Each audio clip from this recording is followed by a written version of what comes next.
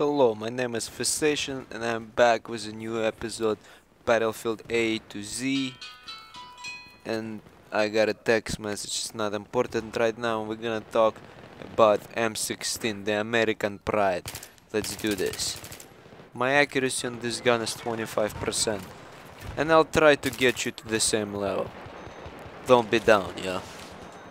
This gun can do 25 damage on a close range and 18.4 damage on a long distance, with a rate of fire 1800 rounds per minute. The easiest and most accurate way to use any gun is a single fire or burst of 2 bullets, because you don't have to worry about recoil and rate of fire.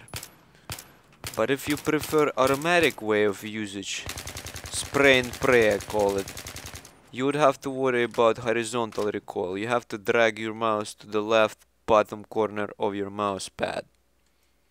With time you're gonna increase your skill on this gun and you're gonna be able to control more bullets per burst. For example, mine consists of from 5 to 7 bullets. But don't really worry about it, it comes with time and practice. It was just an example, let's move on.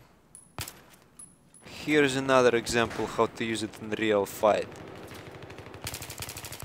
Make sure you don't freak out and you shoot short burst fire. And aim for the head. Like I mentioned in my last video, accessories is a personal business. I usually use suppressor on it because I don't like to be seen when I'm using it close range, and that's the only time I use M16 because of the rate of fire. This is pretty much it. Take care guys, peace on the streets, yeah.